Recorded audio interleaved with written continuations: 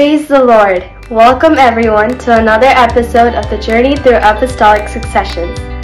As it says in John chapter 16 verses 15, "All that the Father has is mine. For this reason I said that he will take what is mine and declare it to you." Yes, the power and authority that is in Jesus Christ is transferred to the apostles. That is why we should know more about our apostolic fathers.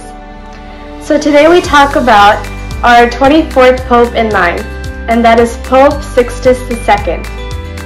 Pope Sixtus II was the 24th Pope in Apostolic Successions and the second of 4 men to use the name Sixtus. He was born in Greece. He was Pope for just a short period before becoming a martyr for his positions and beliefs.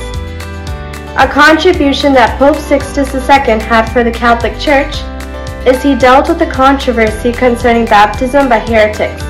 Like his predecessor Stephen, Sixtus believed that baptism is a once-in-a-lifetime event.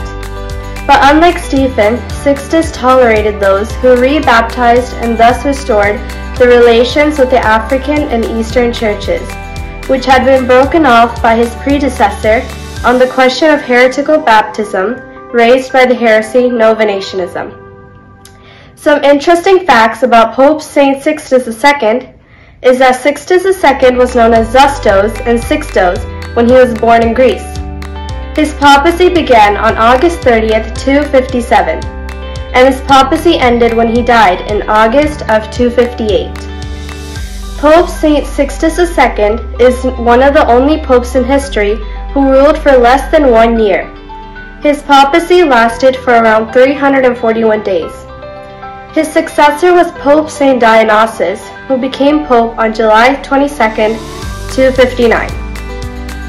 Some facts about the feast day of Pope Sixtus II is that there are 2 different stories regarding the death of Pope Sixtus II.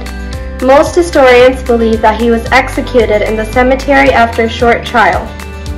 The Catholic Church canonized Pope Sixtus II and celebrates his feast day on August 6th to 7th every year, which is his believed date of death. In the Eastern Christian Church, they honor Sixtus II with the feast day on August 10th. So that's all for today.